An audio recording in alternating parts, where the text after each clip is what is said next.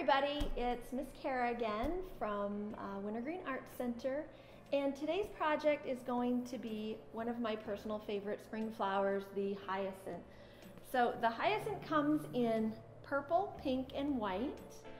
So whatever you have maybe laying around the house, if you're like me, I save every bit of tissue paper from birthday parties and things like that. So I have, a great stash at home. So if there's any moms like me, then you will have plenty.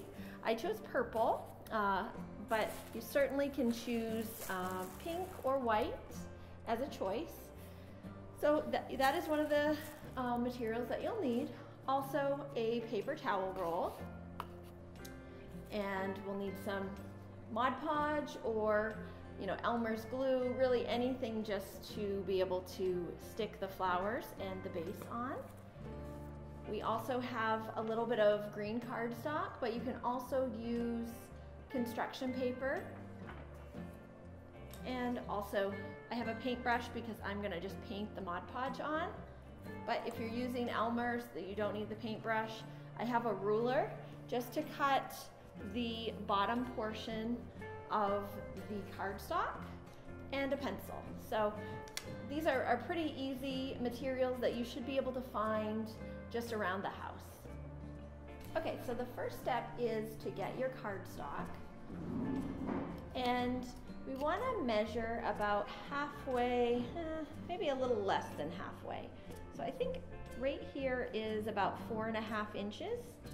So you'll just want to go ahead and measure your paper about 4.5 inches there, and then also here, and then we'll just draw a line to connect the dots.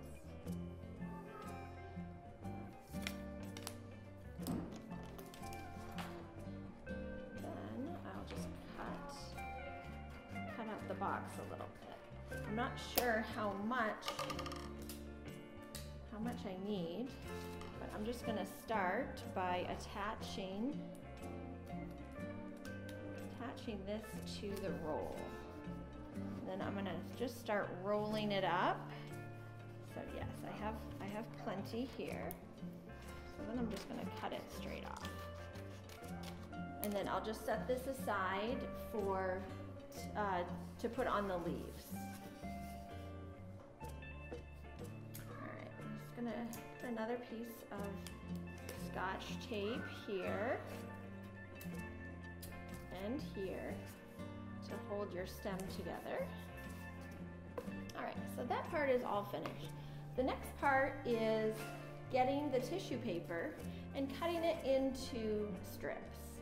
And you can either cut it into little small squares like this, or you can rip it. It really doesn't make a difference, but it's kind of fun to rip it. And then you're just gonna kind of crumple it up. So each one of these is just gonna get crumpled up.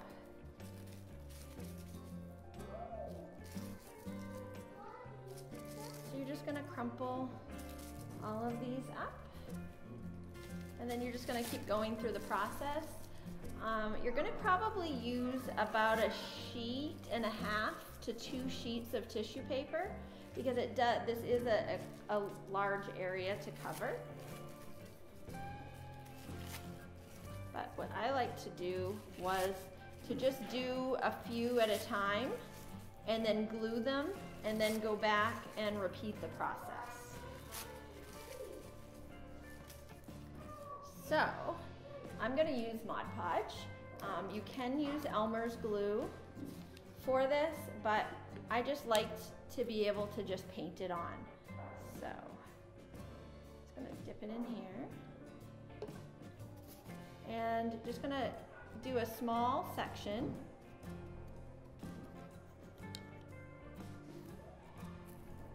And then just attach each piece to the small section that was glued.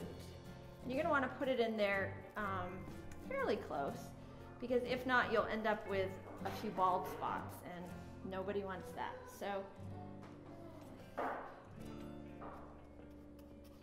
So just glue small sections at a time, because this does dry fairly quickly, so you don't want to paint the whole thing and then try to rush to get everything glued on. Okay, so we have gotten this all completed here, and the next step is to just cut out a couple of leaves. So, all right, so we have one leaf, and then you don't actually need to draw anything out, just cut whatever you kind of feel. And we're gonna just add them to the side, but if you wanna kind of bend them so that they kind of bend outwards, you can do that. And I am just gonna get a little bit of Mod Podge and attach that there. Attach that to the side.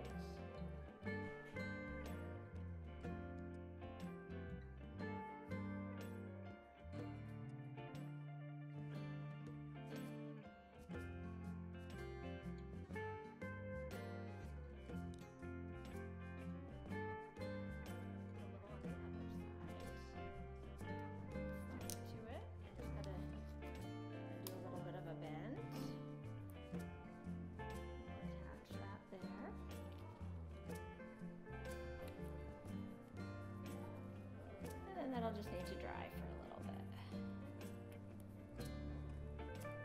Let that dry. And then I have a little bit of tissue paper left at the end, and I didn't want to have the top of the tube visible, so I'm just gonna kind of poke that in the top.